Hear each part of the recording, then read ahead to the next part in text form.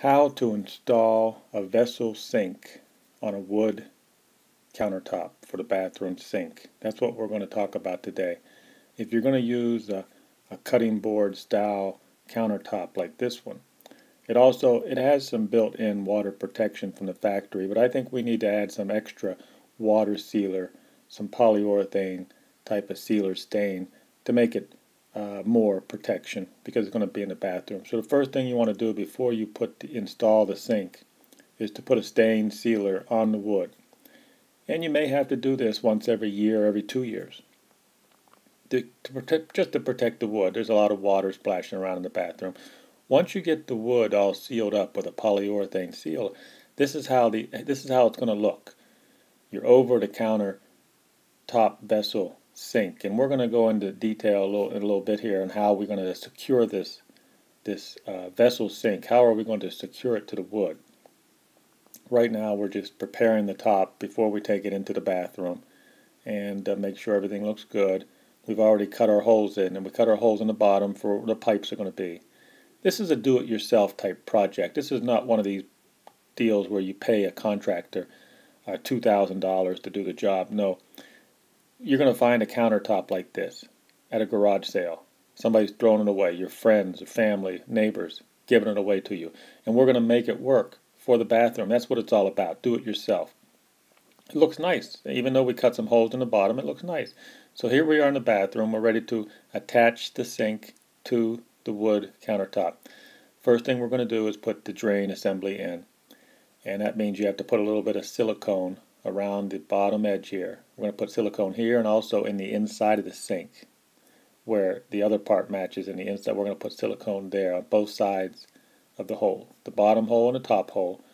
Put a little silicone in there. And then all you do, this drain assembly only comes in 2 pieces. You put the main piece inside there. It has a rubber seal on it also. And then on the top you have the other smaller piece that screws into it.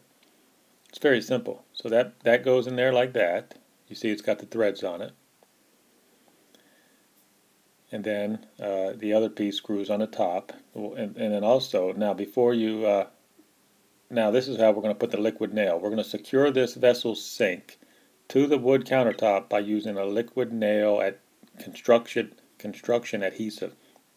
This is heavy duty liquid nail. Remember, when it dries permanently. It's on there pretty good. So if you ever had to take this off, you would destroy part of the cabinet countertop. So only do this if you don't ever want to take the sink off. And there's no reason why you would want it. Once your sink is in place, there's no reason to take it off. So this is how we're going to secure it to the wood countertop. We're going to put the liquid nail on there. And believe you me, it's going to be stuck on there really good. And of course, that's the top part I showed you earlier. That's the part that screws into the bottom drain assembly. Make sure you wipe off all the silicone. That's what I'm doing here. Take a wet rag. Make sure you get all that excess silicone off of there before it dries. Very important step. And remember, this is just a video on how to secure the vessel sink to the countertop. Now I'm going to have other videos on how to hook up the plumbing here. The plumbing is in the next videos to come.